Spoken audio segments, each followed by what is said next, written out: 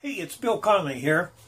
This is how do you dye leather, and I do basically always work out of an 8-ounce container. I think this is 8 ounce, and this of course is a quart. You can't work out of it very well because I use a Dauber to take it out. So basically speaking, now I can use the same Dauber over and over because this doesn't dry out like pink does, you know. So I can reach in, I get it,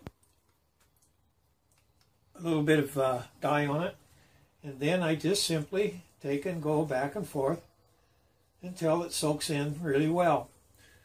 As you can see, I just dyed this little piece of leather. Now, here's the important part. Make sure you wear these gloves, because if that dye gets on your hands, it ain't going to come off very easy.